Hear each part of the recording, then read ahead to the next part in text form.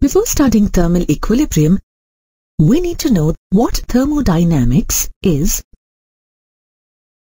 Thermodynamics is the study of exchange of heat and work between a system and its surroundings, and the resultant changes in the macroscopic variables of the said system. In thermodynamics, we deal with the macroscopic thermal properties of a system without knowing its internal structure. A thermodynamic system is an isolated body or a group of bodies with a well-defined boundary. It is important to identify the system, its surroundings, and the boundary that separates both of them. Some thermodynamic systems are as shown. Gas in a closed container is the system. The walls of the container act as the boundary. The environment acts as surroundings. Refrigerant is the system. The walls of the coil acts as the boundary. The compartment of the refrigerator acts as surroundings. The fuel inside an engine is the system. The walls of the engine are the boundary. Environment acts as surroundings. A thermodynamic system can exist in different states. The state of a thermodynamic system is identified by its macroscopic variables such as mass, pressure, volume, temperature, entropy, and enthalpy. For example, consider a given mass of gas at pressure P1, volume V1, and temperature T1. The state of a gas is identified by providing these values P1, V1, T1. If the gas is compressed, these values are changed to P2, V2, and T2. Then the new state is identified by P2, V2, T2. The state is said to be in equilibrium if there is no change in any of the macroscopic variables that distinguish the state with time.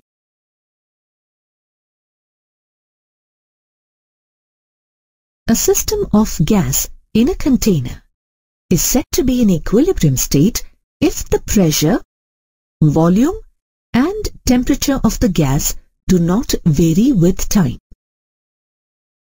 The state of a system changes if the system exchanges heat with its surroundings, or when work is done by the system, or when work is done on the system. Whether a thermodynamic system can exchange heat energy with its surroundings or not depends on the nature of the boundary. An adiabatic wall does not allow any flow of heat through it, whereas a dithermic wall allows the flow of heat through it. That means an adiabatic wall acts like an insulating wall and a dithermic wall acts like a conducting wall. Consider a container with two chambers A and B separated by a partition. Take two gases in the two chambers, gas A and gas B. The state of a given mass of gas can be completely expressed by independent variables, pressure and volume.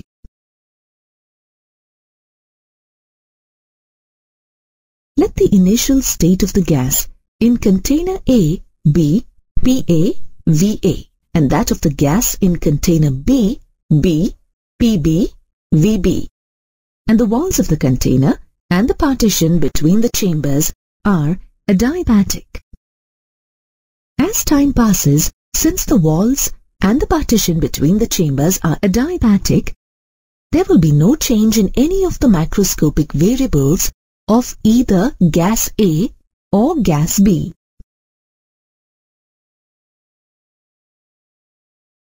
Let's retain the adiabatic wall as it is and replace the adiabatic partition with a diathermic material. Now, exchange of heat energy takes place between gas A and gas B, and as a result, there will be changes in their macroscopic variables. After sufficient time, they will settle at different equilibrium states, PA', VA' and PB', VB', and there will be no exchange of heat energy between them. We say that the two systems are in thermal equilibrium. Two systems, A and B, are said to be in thermal equilibrium when 1. They are in contact with each other or separated by a diathermic wall, and 2. The state of system A is in equilibrium with the state of system B.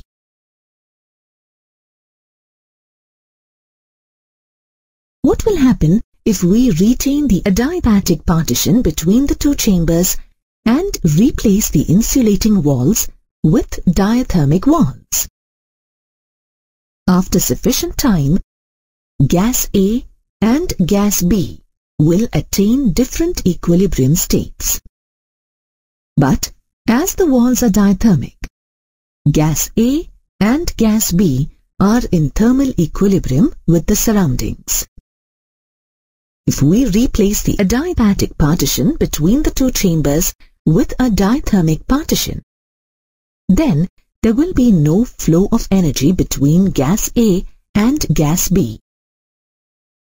Because when two systems, A and B, are individually in thermal equilibrium with a third system C, they are in thermal equilibrium with each other. This is known as the zeroth law of thermodynamics. Now, if we measure the temperature of all the three systems, we find all of them at the same temperature. This fact is used to define temperature. Temperature is the macroscopic variable that is equal for both systems when they are in thermal equilibrium. Consider two thermodynamic systems, say gas A and gas B, which are in two chambers of a thermally insulated wooden box and separated by a metallic partition. Let the initial temperatures of both gases be T1 and T2, with T1 greater than T2. We know that after sufficient time, they attain thermal equilibrium. Basing on this observation, temperature is defined as a thermodynamic variable that is equal for systems in thermal equilibrium. Systems at different temperatures and in thermal contact attain thermal equilibrium because heat flows from a hot system to a cold system. An important point to note about heat is that it is energy in transit. It exists as a flow only. A question like, how much heat does a sample of gas contain, has no meaning. In thermodynamics, the energy possessed by a system is internal energy, usually denoted by U. The internal energy of a system is the macroscopic thermodynamic variable that changes when it either emits or absorbs heat energy.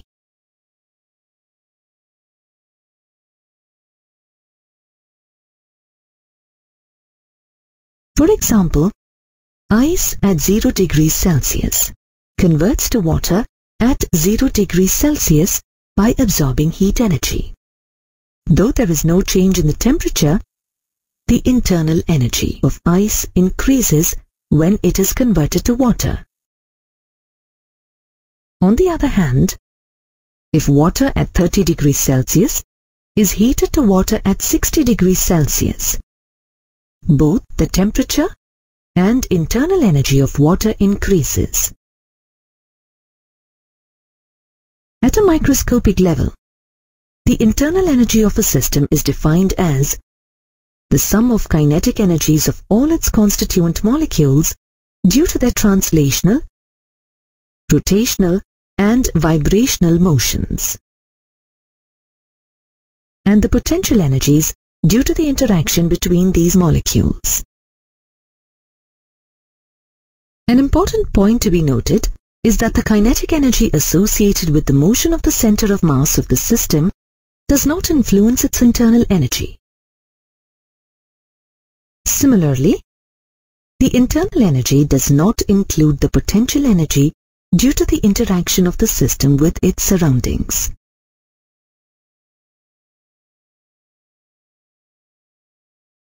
For example, take a system of gas in a container placed at a certain height. If the container is dropped, the kinetic energy of the center of mass of the system increases, but there will be no change in the internal energy of the gas. The gravitational potential energy of the system is greater when it is at a certain height than when it is on the ground. But the internal energy of the system is the same in both cases. Let us now look at another example in our daily lives. We all are familiar with the fact that our hands become warmer when we rub them together. Though there is no external supply of heat energy to the hands, the work done due to the friction between the hands makes them warmer. This implies that the internal energy of the hands, considered in this case as a system, is increased by doing work. That means that by doing work, we can change the internal energy of a system. Let us now consider a mass of gas enclosed in an airtight container with a movable piston as a system.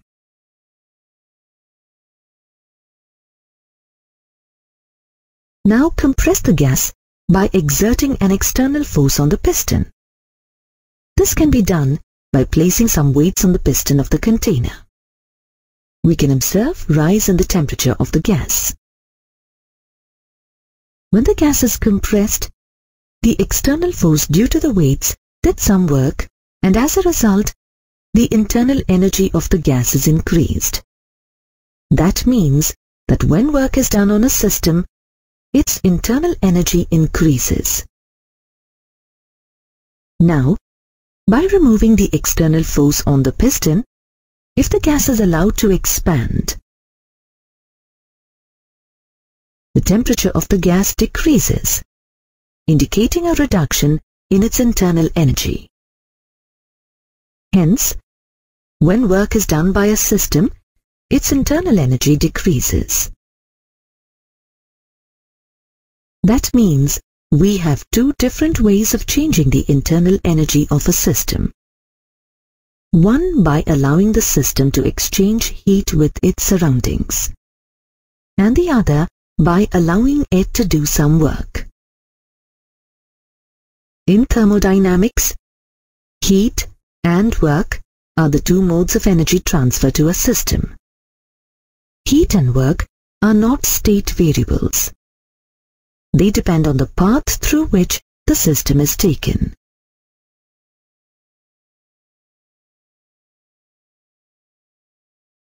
For example, consider a given mass of gas at an initial state described by P1, V1, T1. Let us plot a pressure versus volume diagram for the gas and identify the initial state of the gas as A in the PV diagram. Let us take the gas to a new or final state described by P2, V2, T2, and identified by D in the PV diagram. We shall take the system from the initial state A to a final state D in two different ways. In the first method, place the container of gas on a hot reservoir maintained at a constant temperature T2 and allow the gas to expand at constant pressure.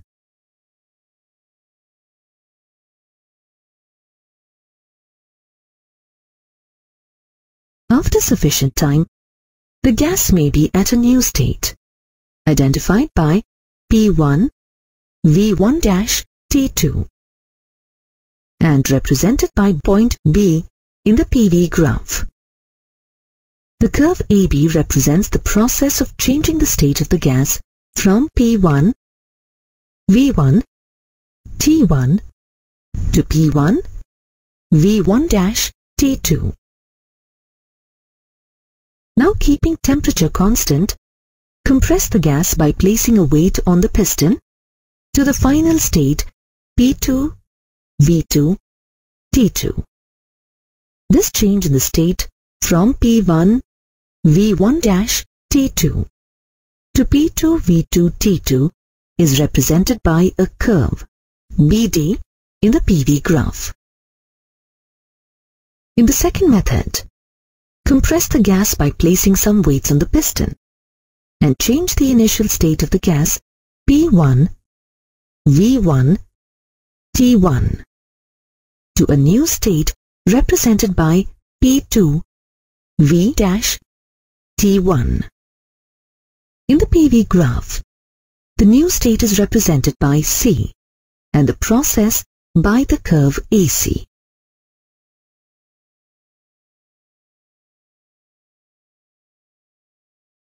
Now place the container on the hot reservoir maintained at a constant temperature T2 and allow the gas to expand at constant pressure to reach the final state P2, V2, T2. This process is shown by the curve CD in the PV graph.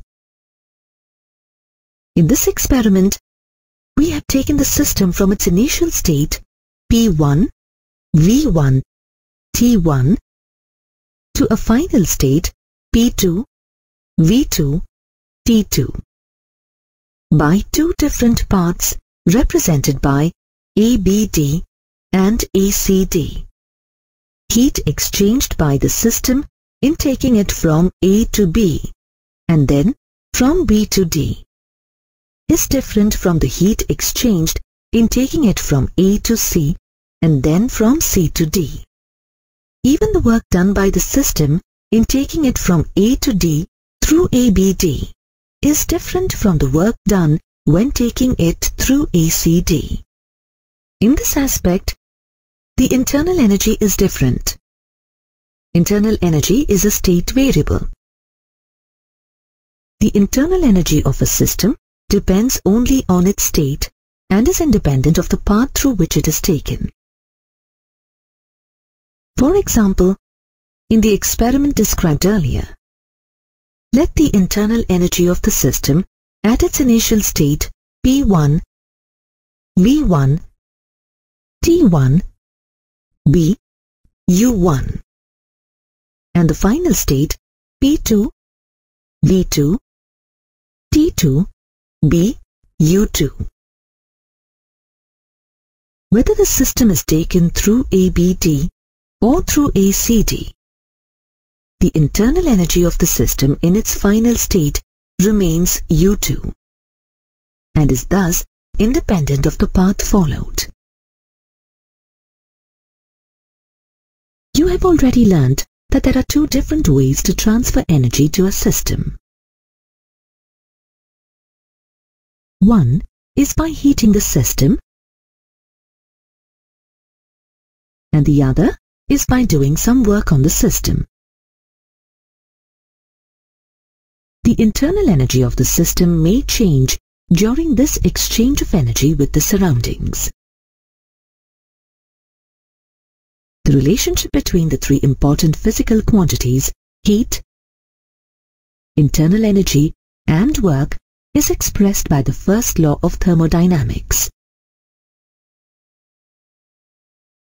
The first law of thermodynamics states that the change in the internal energy of a system is equal to the heat absorbed by the system minus the work done by it on the surroundings.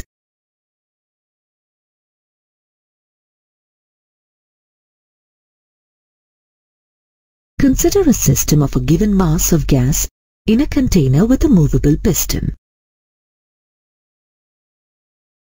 When the gas is heated, let the heat energy absorbed by the gas be delta Q, and the work done by the gas while expanding be delta W. During this entire process, if the change in the internal energy of the gas is delta U, then, according to the first law of thermodynamics, delta U is equal to delta Q minus delta W, or delta Q is equal to delta U plus delta W. Note that the first law of thermodynamics is an expression of the general principle of conservation of energy.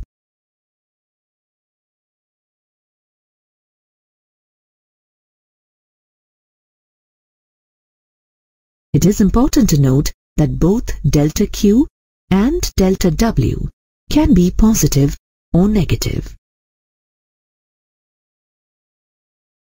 If heat is absorbed by the system, then delta Q is positive, and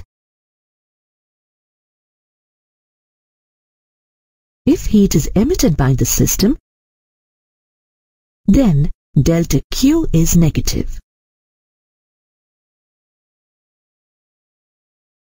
Similarly, if work is done by the system, then delta W is positive, and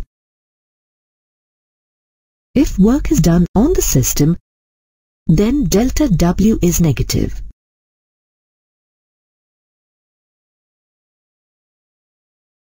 What is the work done by the system? Let us derive an expression for the work done by considering gas in a container with a movable airtight piston of cross-sectional area A as a system. Let the pressure of the gas be P. Then, the force exerted by the gas on the piston F is equal to PA. If we assume that the force has pushed the piston through a small distance delta X, then the work done by the gas is denoted by delta W is equal to F into delta X, which is equal to PA into delta X or P into A delta X. But A delta X is the small change in the volume of the gas that can be denoted as delta V. Hence, the work done by the gas is denoted by delta W is equal to P into delta V. Let this be equation 1. In terms of differential calculus, equation 1 can be written as dW is equal to P dV. Let this be equation 2. Now, if we consider the expansion of the gas from its initial volume of V1 to a final volume of V2, then the total work done by the gas can be written as W is equal to integral dW between the limits V1 and V2. which is equal to integral P dV between the limits V1 and V2. Let this be equation 3. Though we have taken a gas in a regular shaped container to derive equation 3, this equation for work done by a thermodynamic system is applicable to solids and liquids as well. We can also apply this equation in phase changes.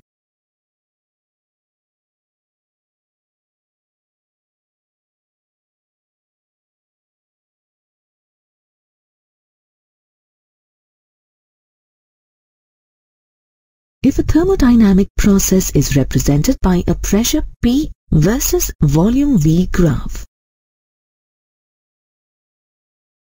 then the work done by the system can be graphically found. If during a process the volume of the system changes from V1 to V2, then the work done by the system is the area bound by the PV curve and the V-axis. For the given range of change in the volume of the system, let us apply the law to solve a problem. If 1 kilogram of ice at 0 degrees Celsius melts to water at 0 degrees Celsius at normal atmospheric pressure, what is the change in its internal energy? Given that the density of ice and water are 920 kilograms per cubic meter and 1000 kilograms per cubic meter respectively, and the latent heat of fusion for water is 335,080 joules per kilogram. Given mass of the ice m is equal to 1 kg, density of the ice d I is equal to 920 kg per meter cube. Density of the water dW is equal to 1000 kg per meter cube. Latent heat of fusion LF is equal to 335,080 joules per kilogram. On absorbing heat, the ice melts to water. If the heat absorbed by the ice is delta Q, then delta Q is equal to M into LF, which is equal to 335,080 joules. Let this be equation 1. If the volume of ice and water are represented by VI and VW, then VI is equal to M by DI, which is equal to 1 by 920, which is equal to 1.08 into 10 power minus 3 meter cube. Similarly, VW is equal to M by dW, which is equal to 10 power minus 3 meter cube. Therefore, the change in the volume delta V is equal to VW minus VI, which is equal to minus 0.08 into 10 power minus 3 meter cube. Let this be equation 2. As the melting of ice has taken place at atmospheric pressure P equal to 1.013 into 10 power 5 Pascal, the work done by the system in the process delta W is equal to P delta V, which, on substituting the values and simplifying, gives minus 8.104 joules. Let this be equation 3. Now we can apply the first law of thermodynamics to find the change in the internal energy of the ice. As per the first law of thermodynamics, delta U is equal to delta Q minus delta W. Substituting the values of delta Q and delta W from equations 1 and 3 and simplifying, we have the change in internal energy delta U is equal to 335,088.1 joules. Earlier, you studied that gases have two types of molar specific heat capacities. One is Cp, the molar specific heat capacity at constant pressure, and the other Cv, the molar specific heat capacity at constant volume. Now let us use the first law of thermodynamics to derive the relationship between Cp and Cv for an ideal gas.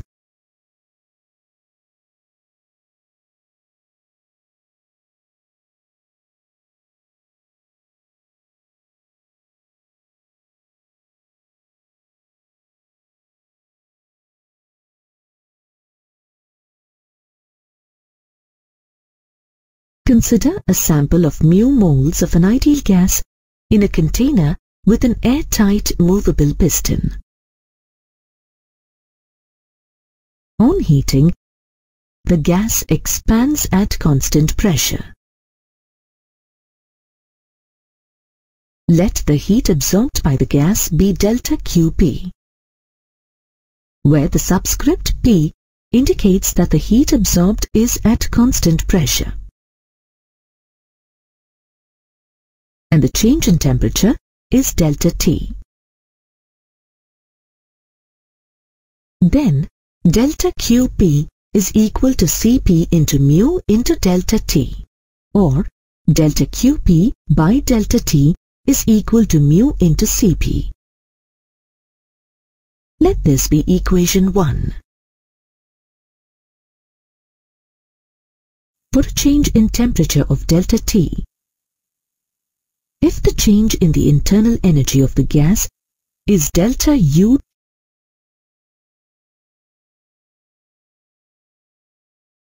then, as per the first law of thermodynamics, we have delta Qp is equal to delta U plus P delta V, or delta Qp by delta T is equal to delta U by delta T plus P into delta V by delta T.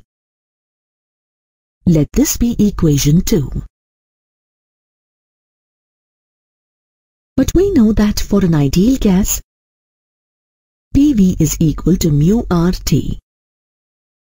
If we apply this law to the above process, we have P delta V equal to mu into R into delta T, or P into delta V by delta T is equal to mu into R. Let this be equation 3. On substituting the values from equations 1 and 3 in equation 2,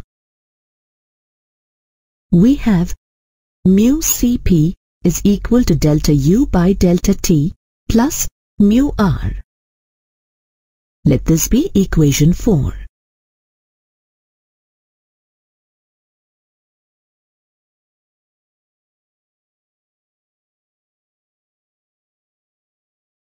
Now, as a second case, let the same gas be heated at a constant volume. If the heat absorbed by the gas is delta QV, where the suffix V indicates that the heat is absorbed at a constant volume, and the temperature change is delta T, then delta QV is equal to Cv into mu into delta T, or delta Qv by delta T is equal to mu into Cv. Let this be equation 5.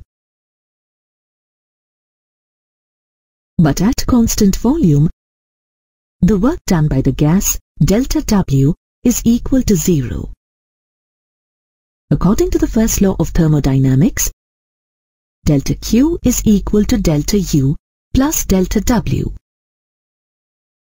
As delta W is 0, we have delta QV is equal to delta U. Let this be equation 6. From equations 5 and 6, we get delta U by delta T is equal to mu into CV. Let this be equation 7. Note that in both processes, we have taken the change in the internal energy of the gas as delta U. This is because in both cases, the change in the temperature of the gas is delta T, and the change in the internal energy depends only on the change in the temperature of the gas.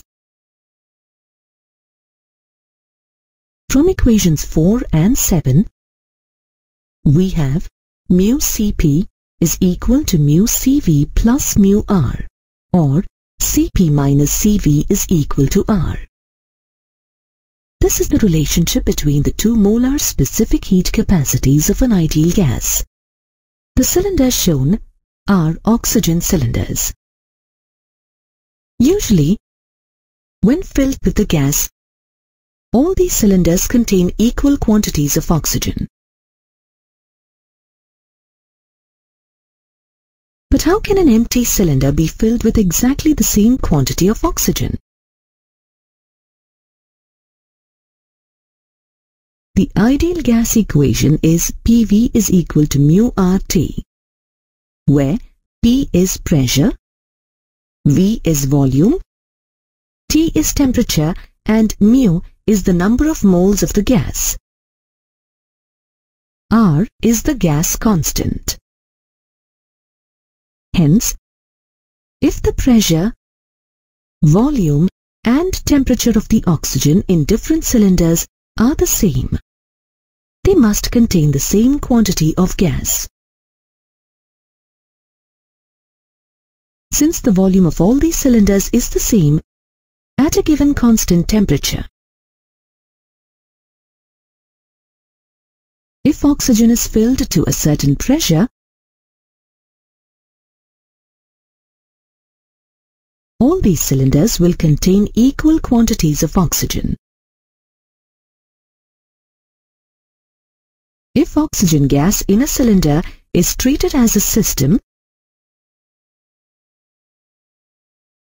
we can reproduce the system by knowing the values of some of the properties of the gas, such as mass, pressure, volume, and temperature. The set of values of properties of a thermodynamic system, which are used to reproduce the system, is known as thermodynamic state, and the properties are also called variables.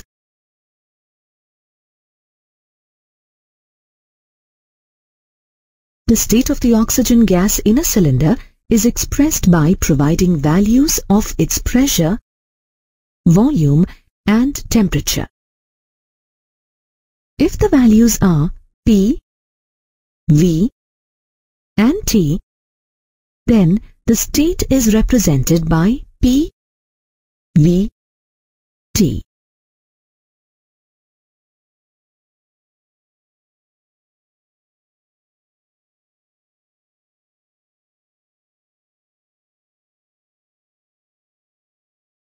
Now, consider the general case of a gas in a container and let the state of the gas be represented by PVT. If the variables that describe the state PVT have uniform values throughout the system and they do not change with time, the system is said to be in equilibrium state.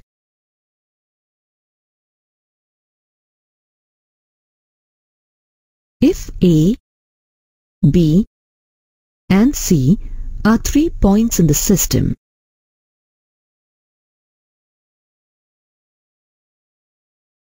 and PA, PB, and Pc are the pressure of the gas at A, B and C, and Ta, Tb and Tc are the temperatures of the gas at A, B and C respectively, and if the state of the gas PVT is in equilibrium state, then Pa is equal to Pb is equal to Pc is equal to P, and Ta is equal to Tb is equal to Tc is equal to T.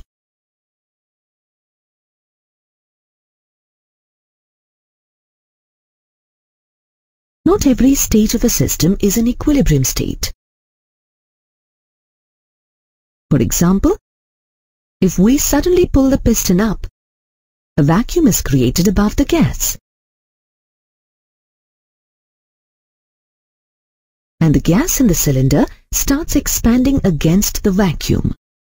This is known as free expansion.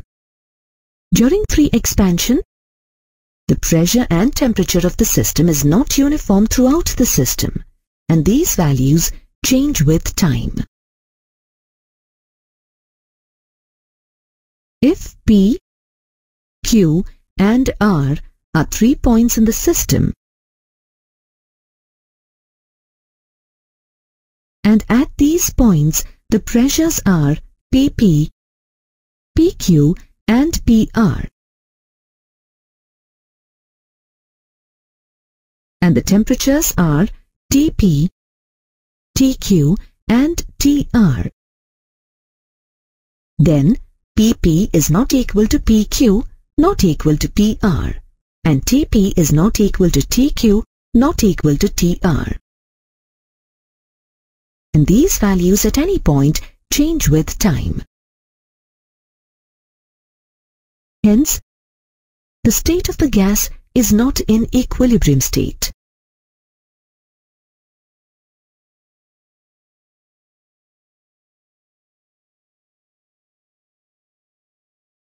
If the piston is completely removed, after some time, the gas is in mechanical and thermal equilibrium with its surroundings.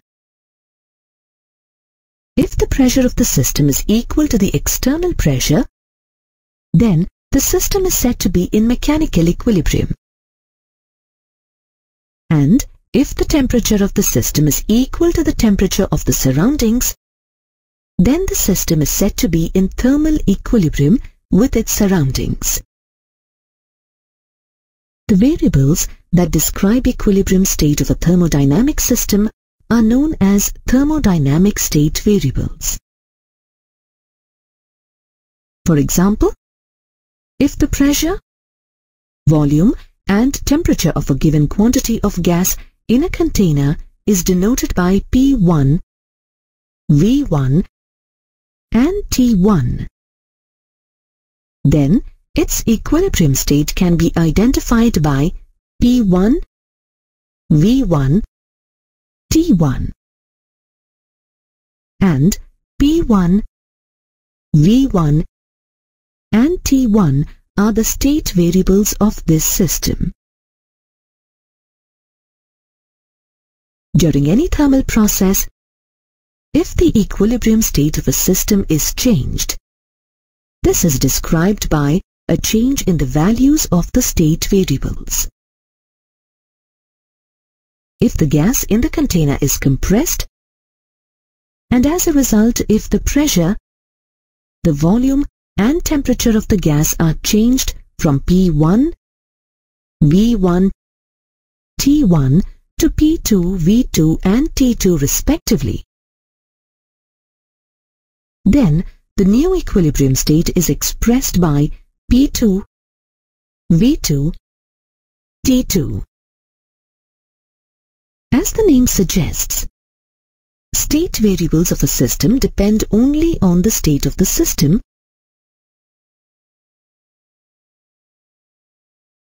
and they do not depend on the path through which the system is taken to attain this state.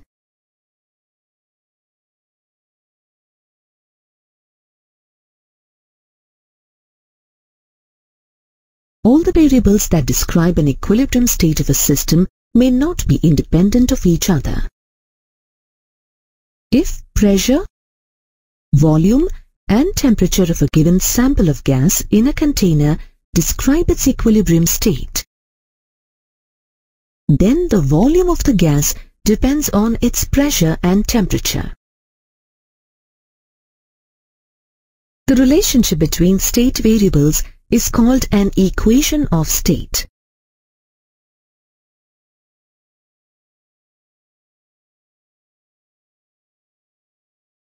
For a sample of mu moles of an ideal gas in a container, the ideal gas equation PV is equal to mu RT is the equation of state. From this relation, we can understand that of the three variables P, V and T, only two are independent and the third one depends on these independent variables. In the case of real gases, the size of the molecule is not negligible compared to the average separation between them. And the intermolecular attraction is also not negligible. By taking the above two facts into consideration, van der Waals has derived an equation of state for a real gas, which is P plus A by V square, V minus B is equal to mu RT, where A and B are constants. The constant A is related to the average force of attraction between the molecules, and the constant B is related to the total volume of the molecules.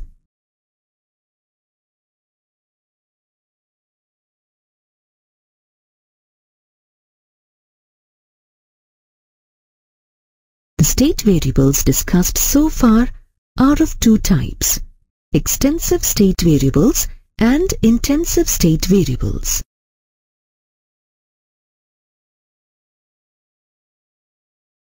A state variable that depends on the size of the system is called an extensive variable.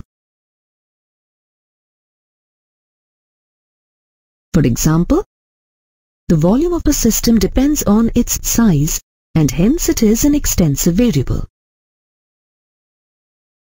Mass and internal energy are other examples of extensive variables.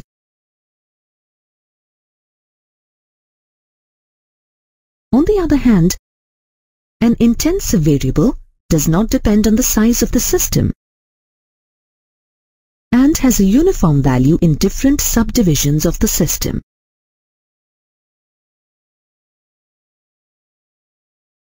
The pressure of the gas and temperature of the gas do not depend on the size of the system, and hence they are intensive variables.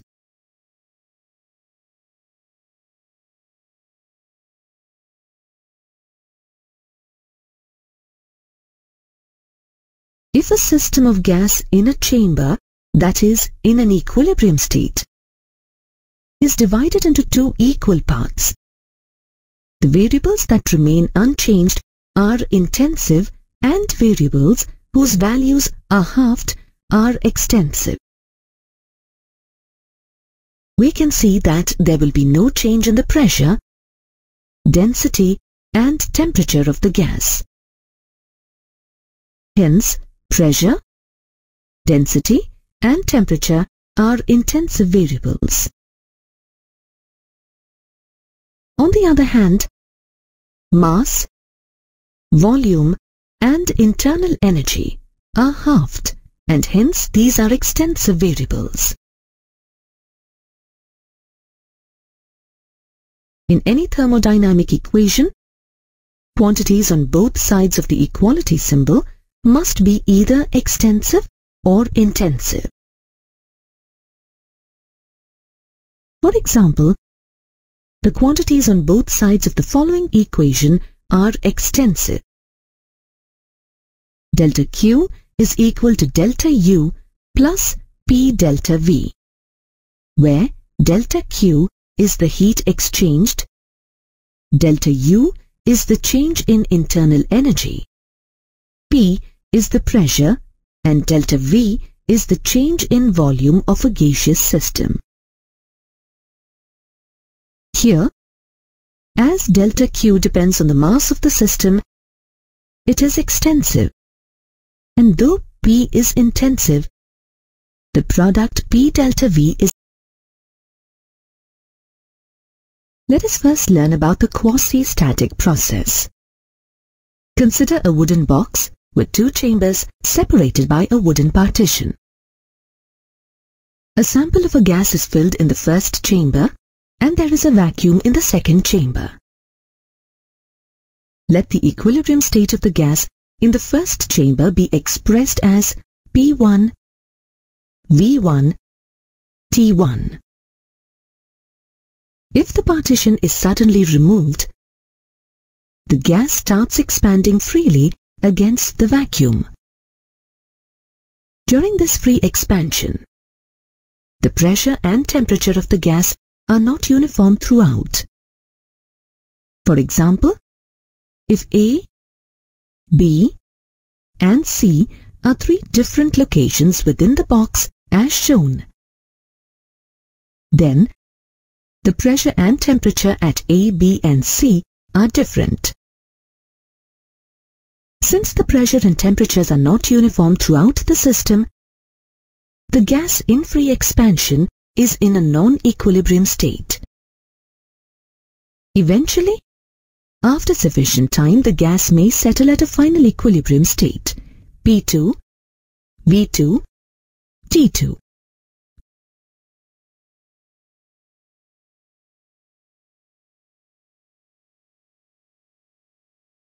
If we want to represent the process in a PV graph, we can only represent the initial and final states of the system as I, P1, V1, T1 and F, P2, V2, T2. We cannot identify the intermediate states as they are non-equilibrium states, and hence they do not have a well-defined pressure and temperature. Hence, in thermodynamics, it is always difficult to deal with systems in non-equilibrium states. As a consequence, a quasi-static process, an idealized process in which the system is in an equilibrium state at every stage, is defined. Let us understand what a quasi-static process is. Now, let us imagine that the vacuum chamber of the box we have considered earlier has a large number of similar partitions.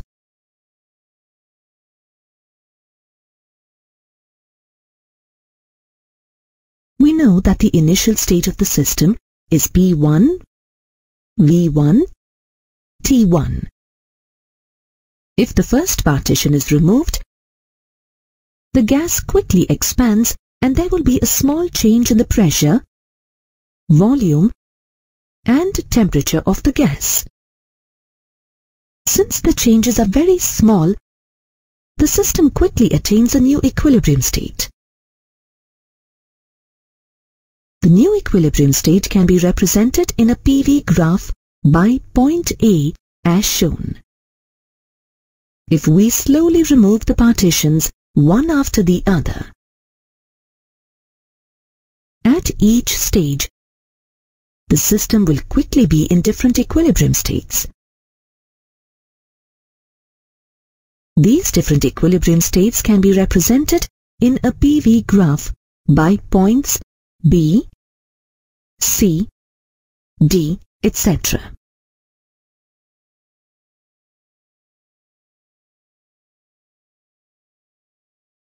When all the remaining partitions are also slowly removed one after the other,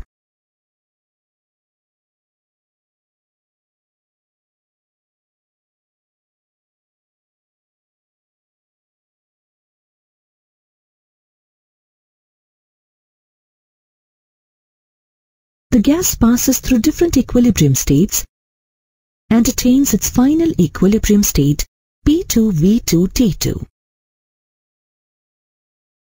The same thing can be graphically represented in a PV diagram as shown.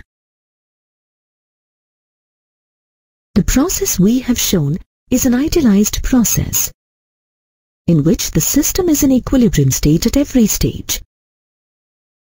Such a process is called a quasi-static process.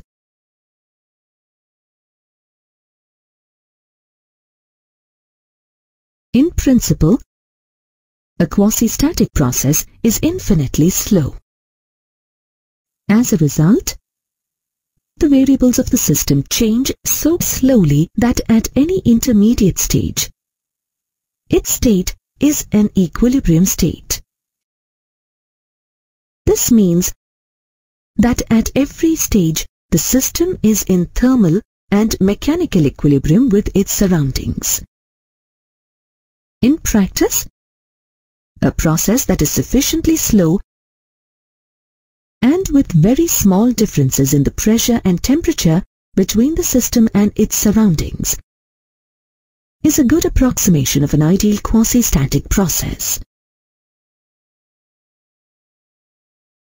For example, if we want to take a sample of a gas in a container with a light movable piston, from an initial state P1T1 to a final state P2T2 through a quasi-static process,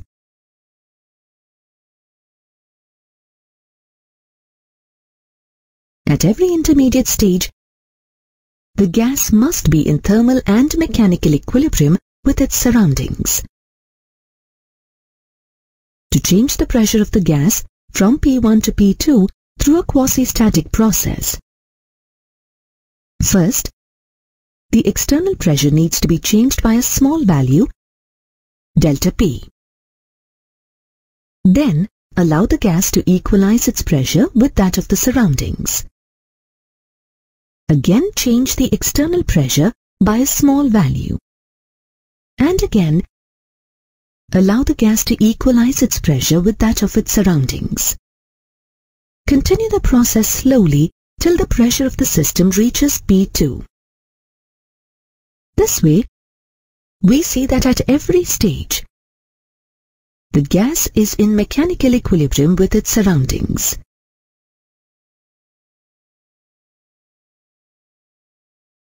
In the same way, to change the temperature from T1 to T2 through a quasi-static process, the temperature of the surrounding reservoir must be changed by a small quantity, delta T. By choosing reservoirs of progressively different temperatures, the temperature of each varying by a small quantity delta T,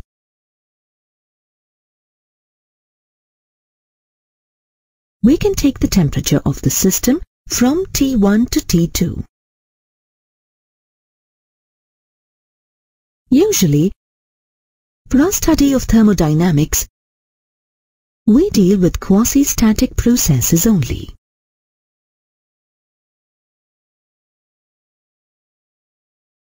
Now let us discuss isothermal process. If the temperature of a system is maintained constant throughout a thermodynamic process, it is called an isothermal process. A slow expansion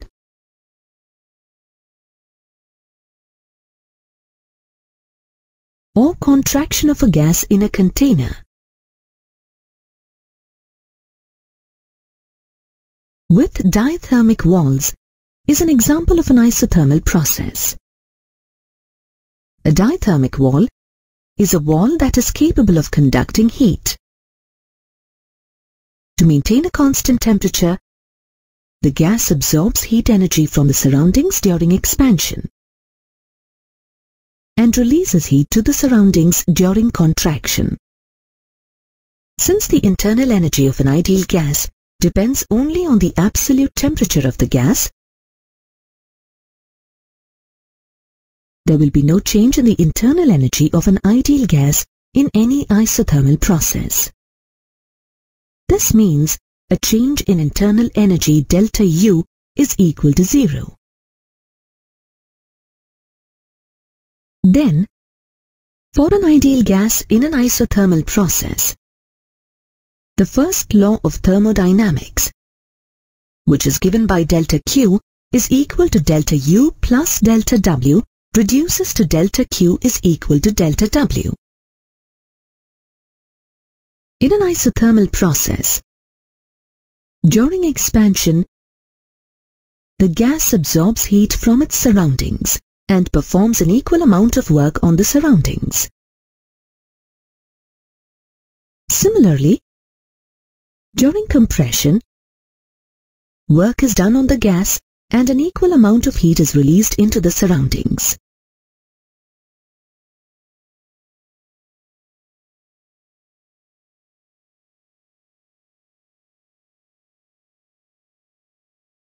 Now, let us find a mathematical expression for the work done by a system in an isothermal process.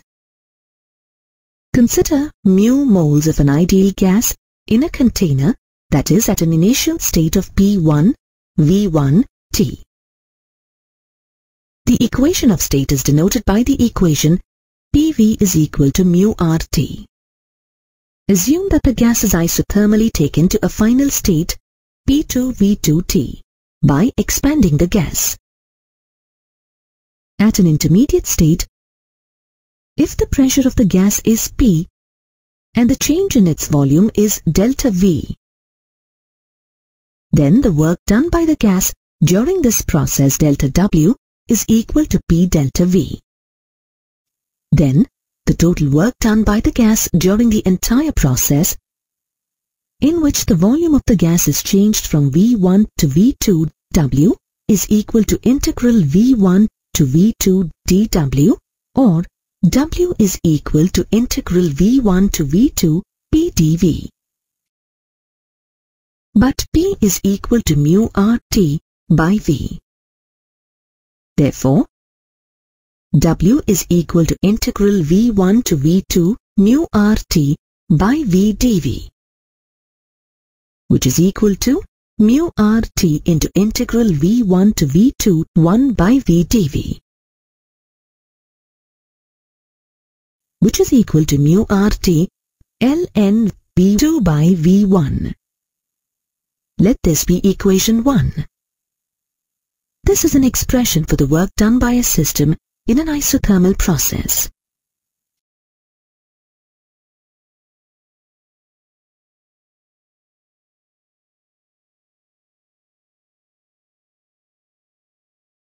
The PV graph of a system passing through a process at a fixed temperature is called an isotherm.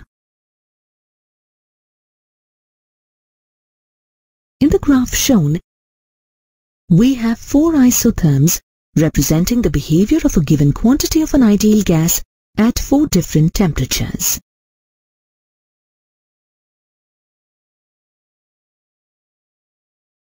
Another important thermodynamic process is the adiabatic process. If a system undergoes a process in which heat is neither extracted from it nor supplied to it, then the process is called an adiabatic process.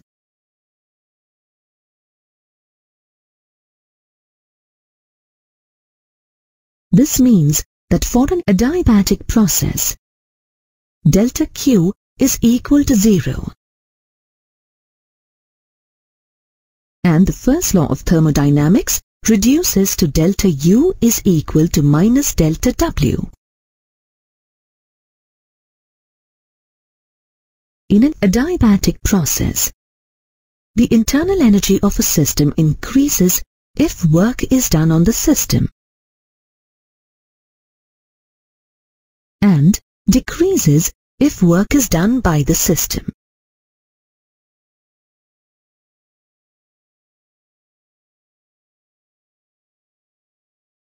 For example, in a 4-stroke engine, the system undergoes an adiabatic compression in a compression stroke.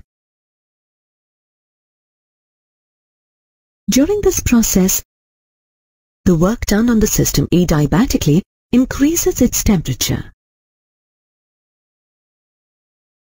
In a pass stroke, which is an example of adiabatic expansion, work is done by the system adiabatically, and as a result, there is a drop in its temperature. To restrict any exchange of heat with the surroundings, the system must be thermally insulated. This can be achieved if the system is placed in a container made of an insulating material like wood. Sometimes, a system passes through a process so quickly that there is not enough time for heat to be exchanged with the surroundings. Such processes are also called adiabatic processes. In the case of a compression stroke and pass stroke, the processes are adiabatic due to their speed. The PV curve shows an adiabatic process connecting two isotherms for an ideal gas. For an ideal gas in an adiabatic process, the pressure-volume relationship is expressed as PV to the power of gamma is a constant. Here, gamma is equal to Cp by Cv, where Cp is the specific heat or molar specific heat of the gas at a constant pressure, and Cv is the specific heat or molar specific heat of the gas at a constant volume. Let us find an expression for the work done by an ideal gas in an adiabatic process that takes it from an initial state P1V1T1 to a final state P2V2T2. The general expression for the work done is W is equal to integral V1 to V2 P dV. Let this be equation 1. But for an adiabatic process, PV to the power of gamma is a constant. Let the constant be K. This can also be written as P is equal to K divided by V to the power of gamma. Let this be equation 2. Substituting equation 2 in equation 1, we have W is equal to integral V1 to V2K by V to the power of gamma dV, which is equal to K into V to the power of minus gamma plus 1 by minus gamma plus 1 from V1 to V2, which is equal to 1 by 1 minus gamma into K by V to the power of gamma minus 1 from V1 to V2 equal to 1 by 1 minus gamma into K by V2 to the power of gamma minus 1 minus K by V1 to the power of gamma minus 1. But P1V1 to the power of gamma is equal to P2V2 to the power of gamma is equal to K. Therefore, W is equal to 1 by 1 minus gamma into P2V2 to the power of gamma by V2 to the power of gamma minus 1 minus P1V1 to the power of gamma by V1 to the power of gamma minus 1, which is equal to P2V2 minus P1V1 by 1 minus gamma. Let this be equation 3.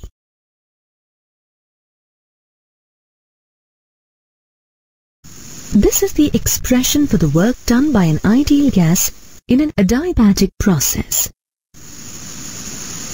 We know that according to the ideal gas equation, P1V1 is equal to mu RT1 and P2V2 is equal to mu RT2. On substituting these equations in the above equation, we have W is equal to mu R into T2 minus T1 by 1 minus gamma.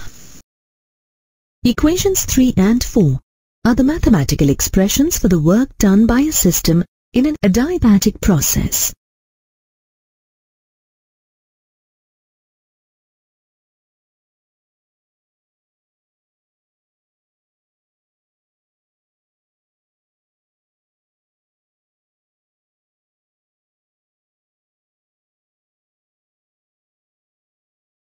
Let us discuss another thermodynamic process known as isobaric process. If a thermodynamic process takes place at a constant pressure, it is called an isobaric process. Consider a sample of a gas in a container with a movable, frictionless, light piston. Expansion of the gas when heated is an example of an isobaric process. Since the piston is light, at any point in time during the expansion, the pressure of the gas in the container is equal to the atmospheric pressure. In this case, a part of the heat absorbed is used to increase the internal energy of the system, and the remaining heat is used to do work.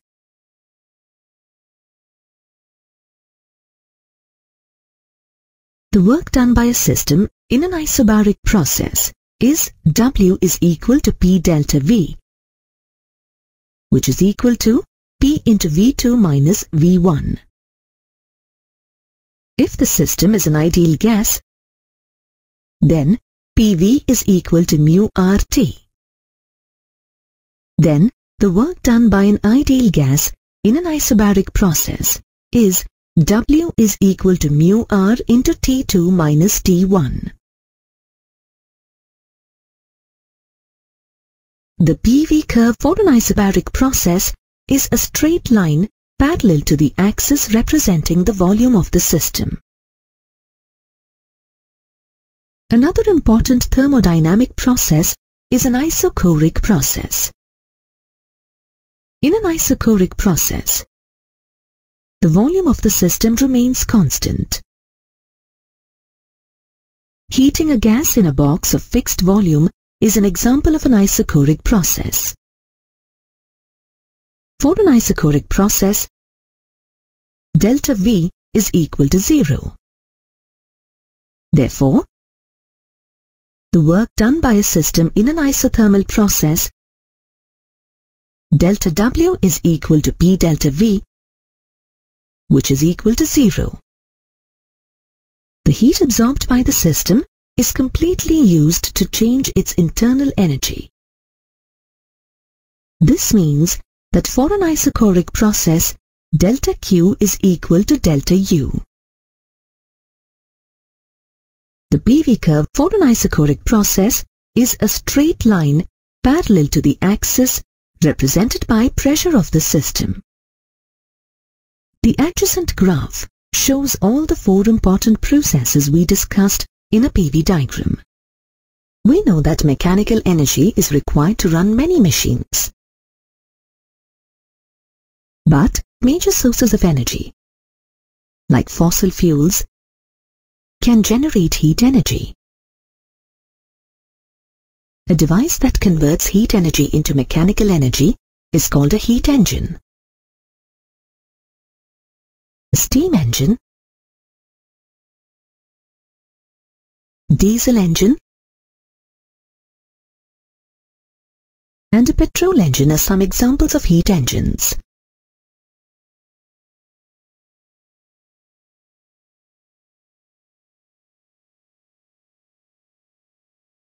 In any heat engine, a small quantity of matter, usually called the working substance, acts as the system. For example, water is the working substance in the case of a steam engine, and a mixture of fuel and air is the working substance in the case of a petrol engine. The working substance undergoes a sequence of processes that finally leave it in the same state in which it started. Such a process is called a cyclic process.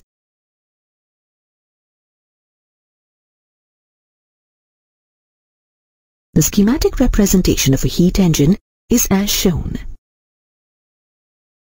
In each cycle, the working substance passes through the following main processes. First, it absorbs heat from a hot reservoir maintained at a high temperature. Let the temperature of the hot reservoir be T1 and the heat absorbed by the system be Q1. After absorbing heat from the hot reservoir, the working substance does some work on the surroundings and converts part of the heat absorbed into mechanical energy. Let the work done by the system be W. At the end, the working substance rejects some heat to a cooled reservoir, maintained at a low temperature, say T2. Let the heat rejected to the cold reservoir be Q2. Again, the working substance goes through the same cycle. To get the required mechanical energy, the working substance goes through the same cycle repeatedly. In a cyclic process, the initial and final states of the system are the same, and hence there will be no change in its internal energy. That means delta U is equal to 0. But according to the first law of thermodynamics, we have delta Q is equal to delta U plus delta W. Therefore, for a cyclic process, delta Q is equal to delta W. As the heat absorbed and heat rejected by the system is Q1 and Q2 respectively, delta Q is equal to Q1 minus Q2. Since the work done by the system is W, we get Q1 minus Q2 is equal to W. Let this be equation 1. The efficiency of heat engine is defined as the ratio of the work done by the system to heat absorbed. Efficiency eta is equal to work done by heat absorbed, which is equal to W by Q1. But as per equation 1, W is equal to Q1 minus Q2. Therefore, eta is equal to Q1 minus Q2 by Q1, which is equal to 1 minus Q2 by Q1. Let this be equation 2. If Q2 is equal to 0, then the efficiency of the heat engine becomes 1 or 100%. This means, if we can construct a heat engine which converts the total heat it absorbed into work, then its efficiency is 100%. But in practice, it is not possible to construct a heat engine with 100% efficiency. This is not due to any technical aspect, but because of the second law of thermodynamics, which we will study in subsequent modules.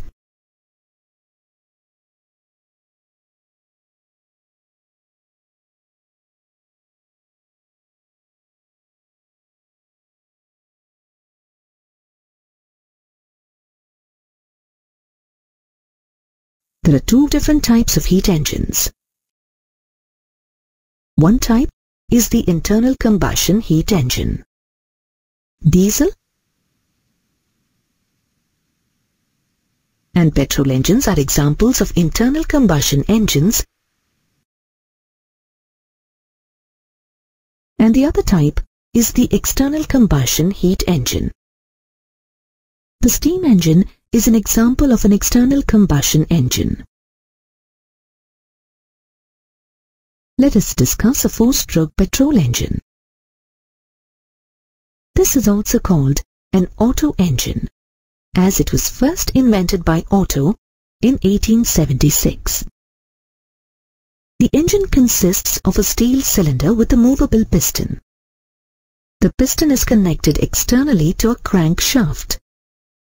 There are two valves fixed at the top of the cylinder, I and E. Valve I is used to allow fuel into the cylinder, and valve E is used as an outlet of burnt gases. S is the spark plug used to produce electric sparks. The working of the petrol engine can be described in the following 4 steps.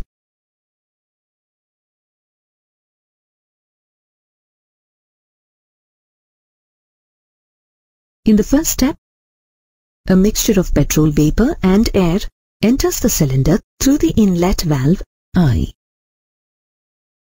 During this process, the piston moves down, and this is called the intake stroke. Now, both the valves, I and E, are closed and the piston moves up. The upward motion of the piston compresses the mixture of fuel and air to a high pressure, resulting in an increase in the temperature of the mixture to about 500 degrees Celsius. This motion of the piston is called the compression stroke. At the end of the compression stroke, the spark plug produces a spark and ignites the fuel. Burning of the fuel generates a very high temperature and pressure and pushes the piston in the downward direction. This is known as a pass stroke, because this stroke provides a large amount of mechanical energy. Now, valve E is opened. The piston moves up and pushes the burnt gases out. This is called the exhaust stroke.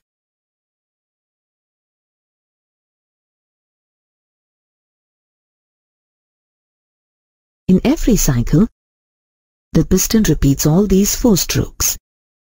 Hence, the engine is called a 4-stroke engine. Now, let us see how a steam engine works.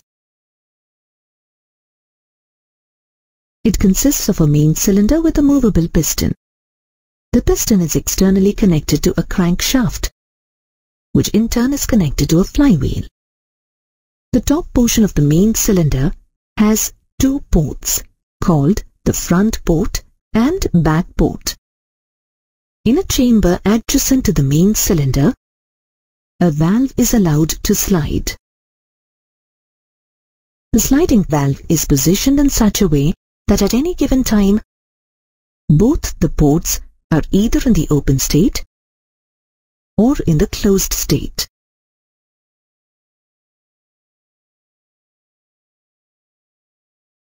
At the top of the chamber, there is a steam inlet and a steam outlet through which steam is allowed to enter or leave the cylinder respectively.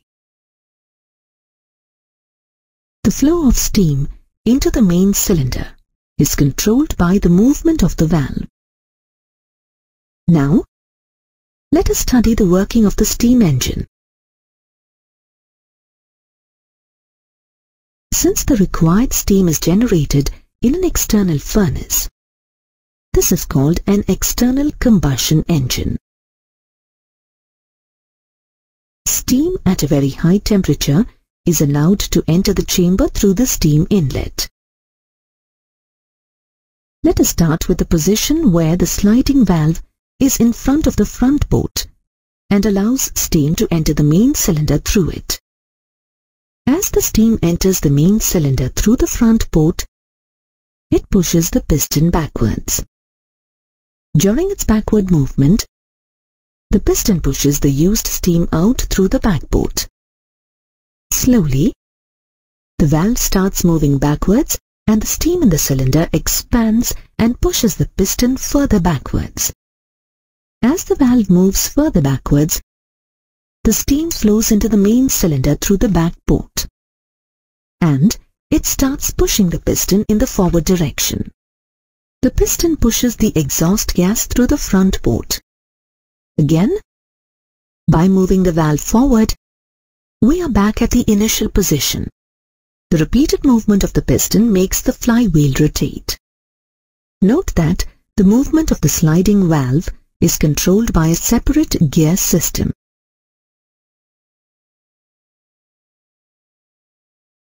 The movement of the valve is used to control the steam that enters the main cylinder and the speed with which the piston oscillates.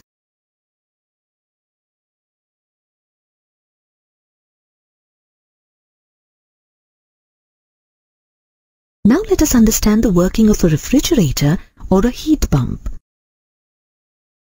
The schematic representation of a refrigerator or a heat pump is as shown. A refrigerator is a device that takes heat from a cold reservoir, and after some external work is done on it, it releases some heat to a hot reservoir. Assume that the working substance receives heat energy Q1 from a cold reservoir at a temperature T1. And after W work is done on the system, it rejects heat energy of Q2 to a hot reservoir at a temperature T2. The coefficient of performance alpha of a refrigerator is defined as the ratio of heat taken from the cold reservoir to the work done. Alpha is equal to Q1 by W. But as per the law of conservation of energy, Q2 minus Q1 is equal to W. Therefore, alpha is equal to Q1 by Q2 minus Q1. Let us understand the working of a refrigerator. The working substance in a refrigerator is called a refrigerant, and in many refrigerators, ammonia is used as the refrigerant. The main parts of a refrigerator are the compressor, expansion valve, and heat exchanging pipes. The liquid refrigerant, while passing through the heat exchange pipes located inside, absorbs heat and evaporates. The vapor, which is at a low pressure, then enters the compressor. The compressor does some work on the vapor, and as a result, the pressure and temperature of the vapor increases substantially. The high-pressure hot vapor then passes through the exchange pipes located outside and releases heat energy to the surroundings. During the process, the hot vapor condenses to liquid. Then, the liquid refrigerant passes through the expansion valve, and due to sudden expansion, it cools further. In this way, the refrigerant absorbs heat from the cooler inside regions of the refrigerator and releases it to the hotter outside regions. Earlier, you learned that the efficiency of a heat engine eta is equal to 1 minus Q2 by Q1, where Q1 is the heat absorbed by the system from a hot reservoir, and Q2 is the heat released by the system to a cold reservoir. If Q2 is equal to 0, then the efficiency of the heat engine is 1 or 100%. Such a heat engine is called a perfect heat engine. This means a perfect heat engine can convert all the heat absorbed into work without any transfer of heat to the cold reservoir. Can a perfect heat engine be constructed? No. Every attempt to construct such a perfect heat engine has failed. In fact, the reason may not be technical. It may be of fundamental nature. For example, if an engine can convert all the heat to work, it need not take heat from a hot reservoir. But it could absorb heat from its surroundings and convert it into work. If that were possible, a car engine could have taken heat from the surroundings and run the vehicle without burning fuel. In fact, the process of converting heat completely into work is consistent with the first law of thermodynamics. But it seems that nature has put a constraint on such processes. There are many such processes that are valid according to the first law of thermodynamics, but which do not take place on their own. For example, if we rub our hands, they become warm. On the other hand, do both the hands absorb heat from their surroundings and rub each other on their own? Consider a metallic box with two chambers separated by a partition. One of the chambers is filled with some gas and the other chamber is empty.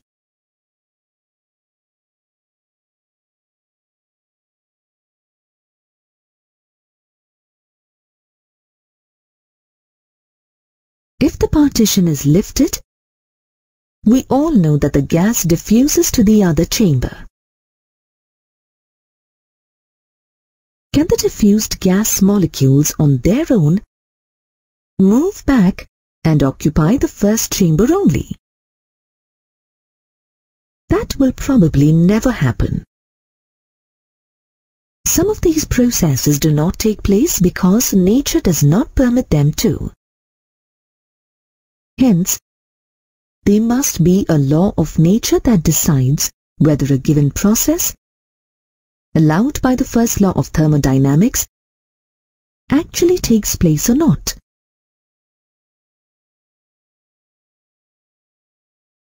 The second law of thermodynamics is the principle of nature, which disallows certain processes from taking place even though they are consistent with the first law of thermodynamics.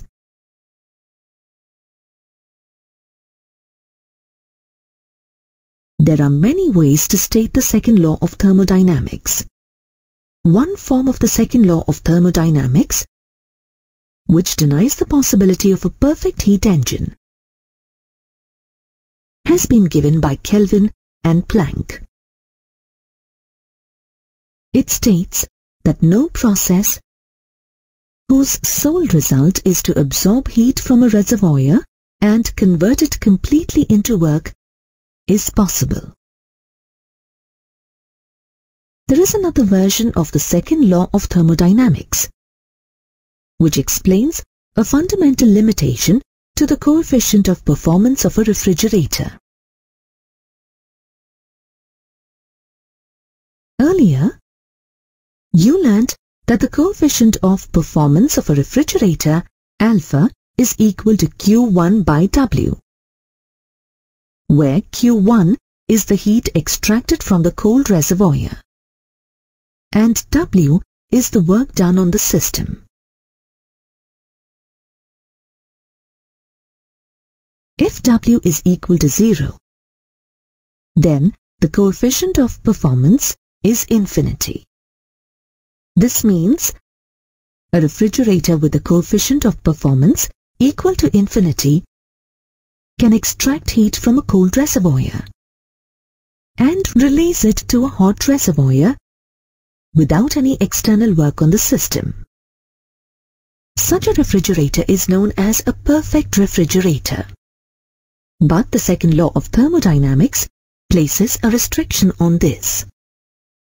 The other form of the second law of thermodynamics, which restricts the possibility of a perfect refrigerator, is given by Clausius and states that no process is possible whose sole result is the transfer of heat from a colder object to a hotter object.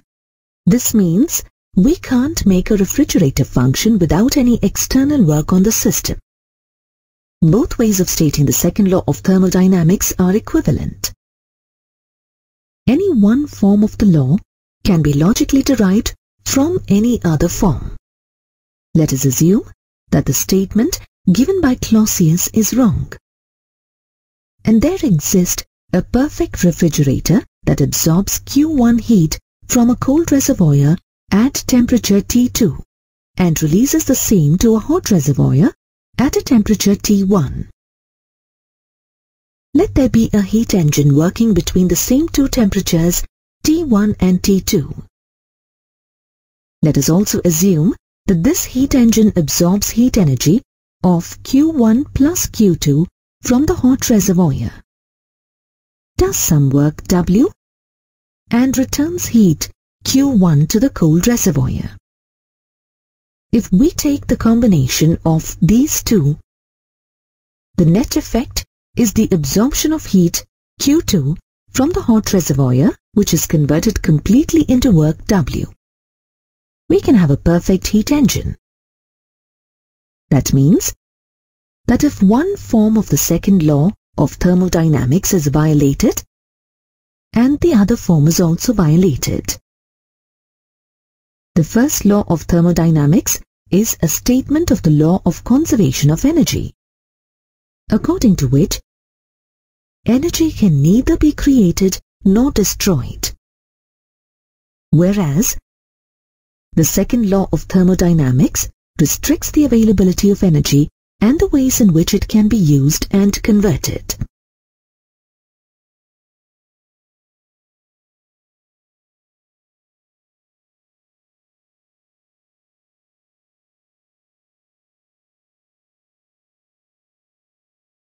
Consider a system taken from its initial state I to a final state F in a thermodynamic process.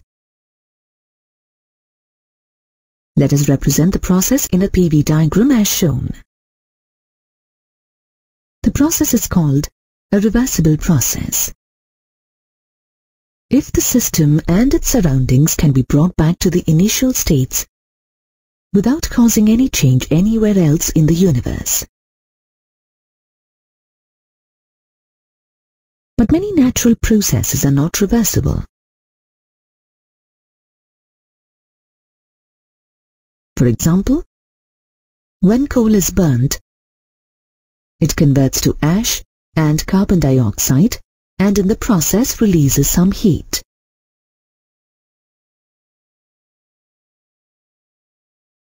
Can the process be reversed and convert ash to coal again? We observe accumulation of dust everywhere in our houses. Can the accumulated dust on its own fly away and make the house clean? Not only the processes we have just discussed, but many other processes in nature are not reversible. In fact, we can conclude that irreversibility is not an exception but a rule of nature. Why is it so difficult to find a reversible process in nature? Let us consider a steady flow of liquid through a pipe of variable cross-sectional areas. As the liquid flows through the pipe, it may have different speeds at different points. Let the speed of the liquid at A be V1.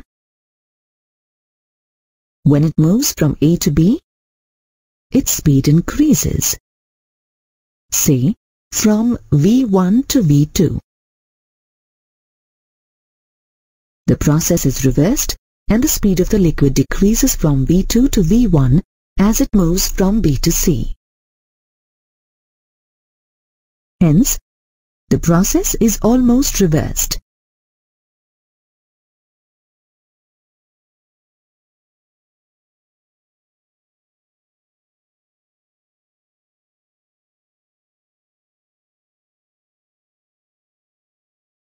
The complete reversibility of this process is possible only if the liquid is non-viscous.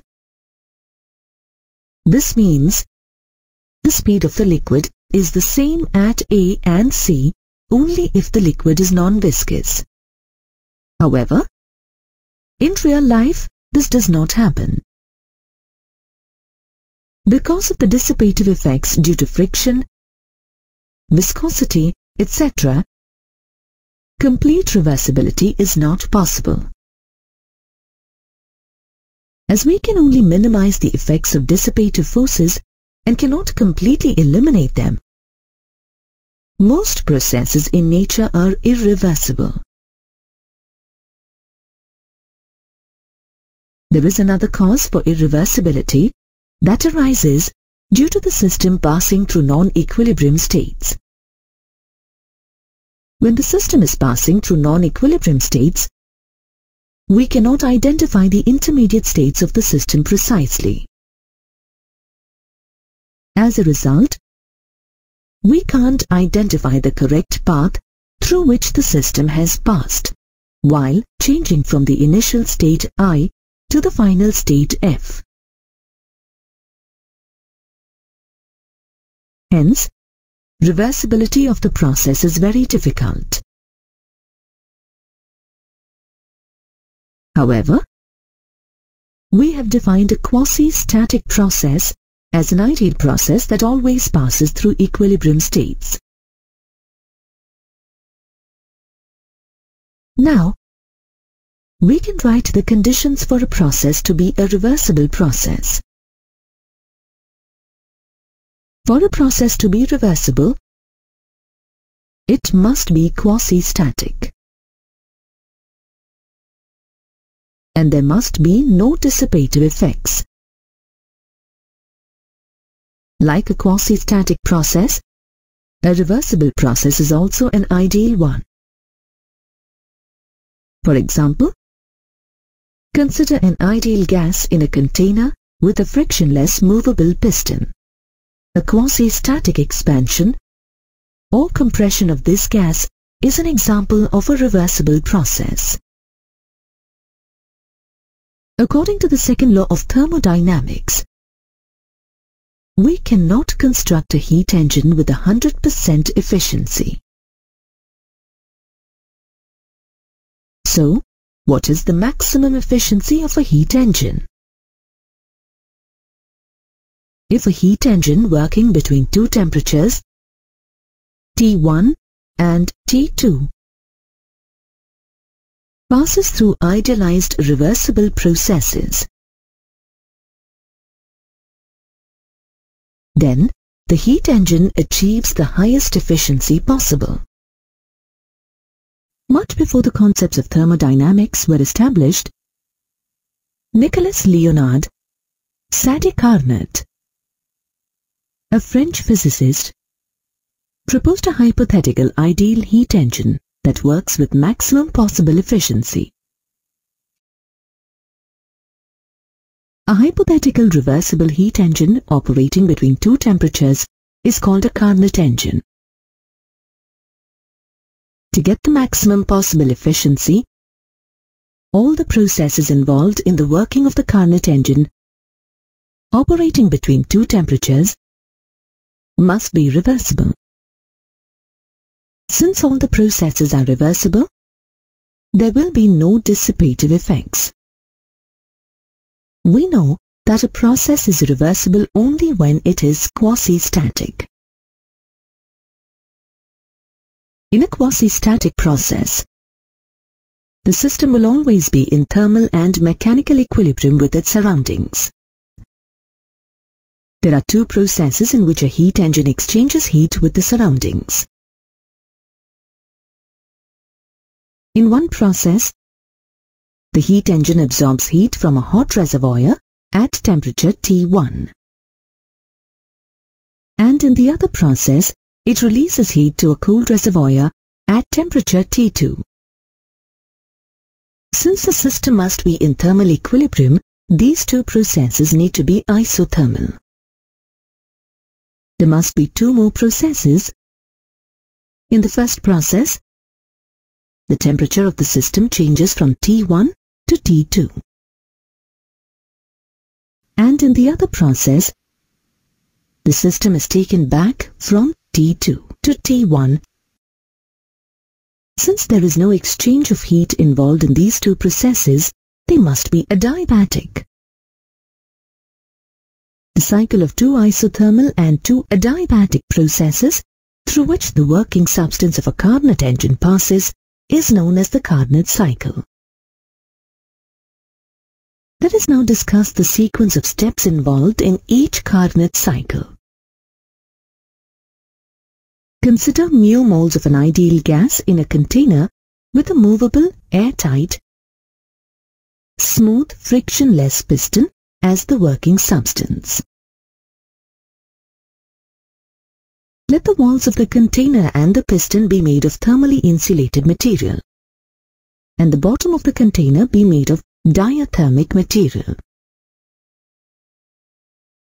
Assume that the initial state of the system is P1, V1, T1 and is identified by point A in the PV diagram.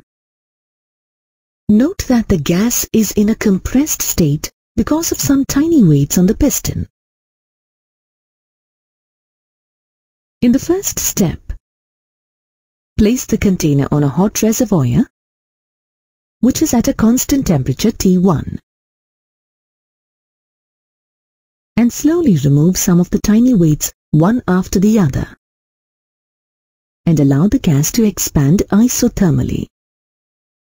During this expansion, let the state of the gas change to P2, V2, T1, which is identified by point B in the PV diagram. Let the heat absorbed by the gas be QAB and the work done by the gas be WAB. For an isothermal process, there is no change in the temperature of the system, and hence the change in the internal energy is zero. Therefore, the heat absorbed by the system is equal to the work done by it. Therefore, for an isothermal process, the work done by the system WAB is equal to mu R T1 ln V2 by V1. Let this be equation 1.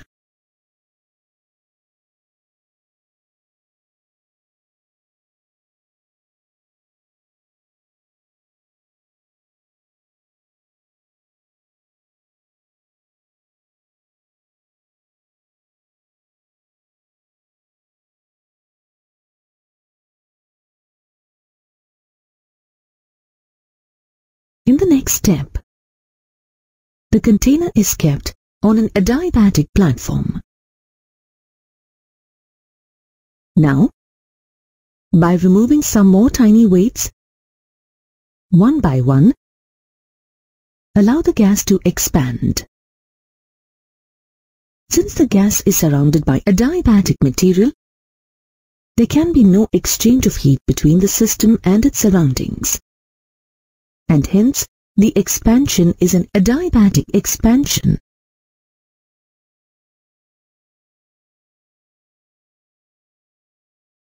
Let us assume that this adiabatic expansion has taken the system from B P2 V2 T1 to C P3 V3 T2, and that this is represented by the BC curve in the PV diagram. For an adiabatic process, heat absorbed QBC is equal to 0, and the work done WBC is equal to mu R into T1 minus T2 by gamma minus 1. Let this be equation 2. Since for an adiabatic process, TV to the power of gamma minus 1 is constant, we can write T1 V2 to the power of gamma minus 1 is equal to T2 V3 to the power of gamma minus 1. Let this be equation 3.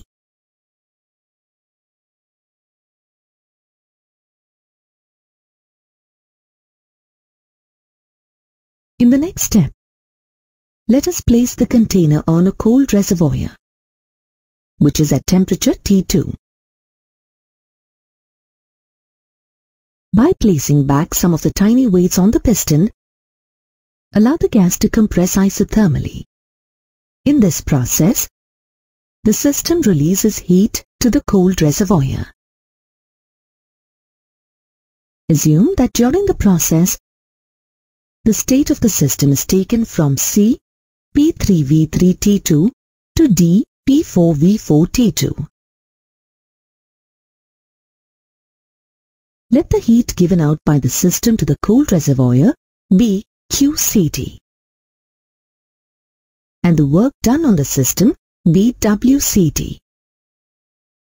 Since the process is isothermal, QCD is equal to WCT, which is equal to mu RT2 ln V3 by V4.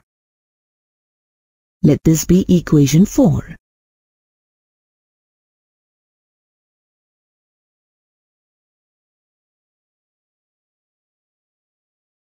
In the final step, place the container on an adiabatic platform once again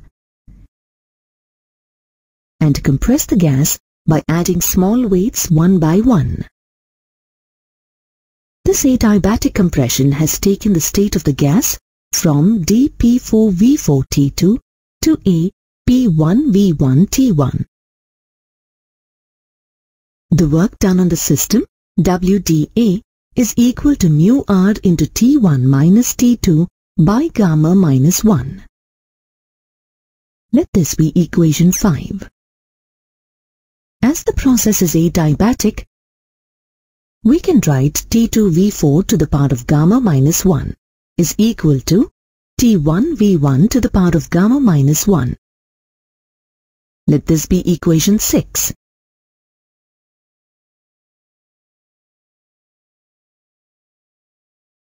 In one complete cycle, the work done by the gas W is equal to WAB plus WBC minus WCD minus WDA.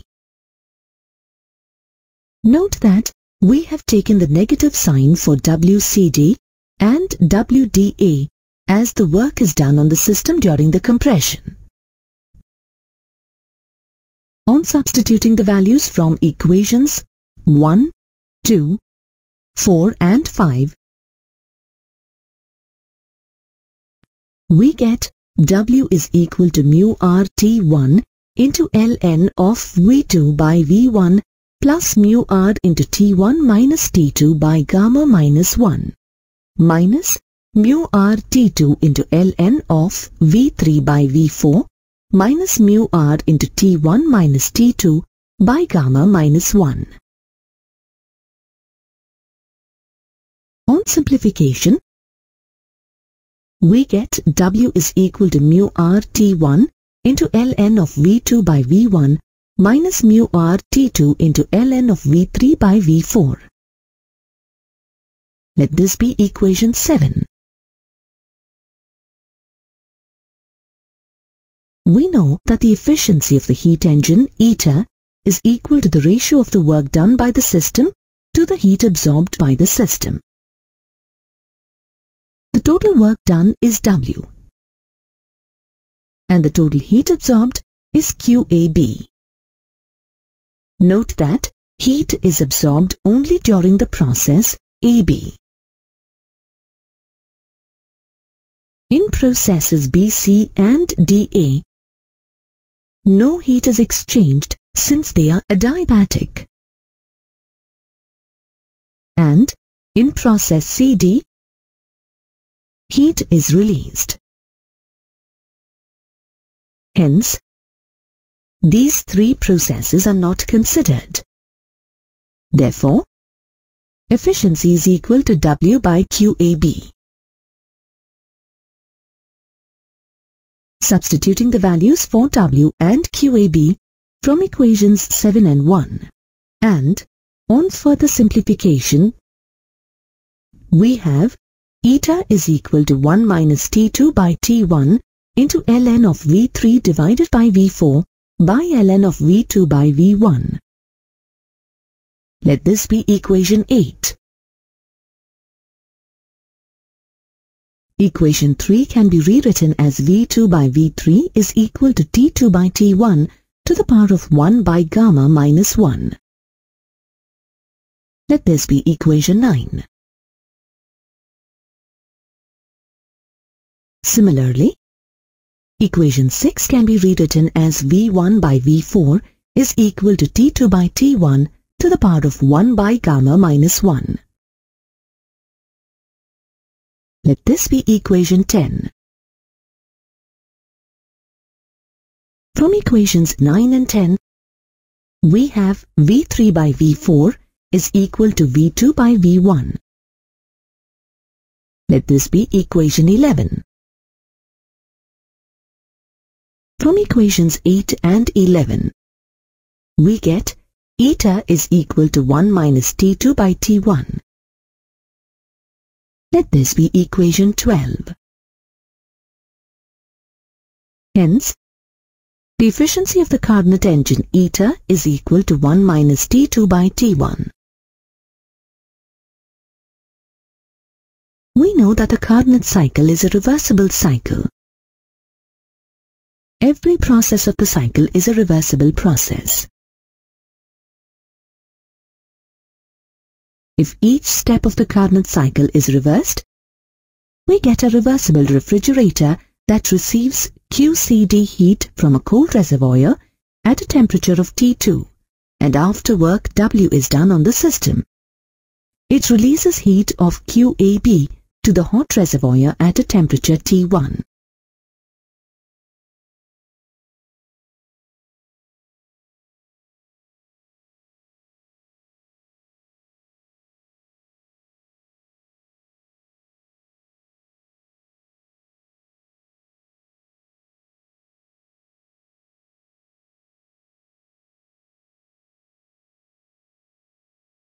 Let us now compare the efficiencies of two heat engines working between the same temperatures T1 and T2.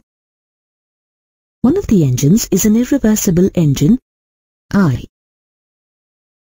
with an efficiency eta I, and the other engine is a reversible Carnot engine R, with an efficiency eta R. Let us start with the assumption that the efficiency of the irreversible engine is greater than the efficiency of the Carnot engine. This means eta I is greater than eta R. Let this be expression 1. If eta I is greater than eta R, then the work done by the engine I must be greater than the work done by the engine R. If Wi is the work done by the engine I, and Wr is the work done by the engine R, then Wi is greater than Wr. Let us call this expression 2. Now, let us couple both the engines, such that the irreversible engine I works as a heat engine,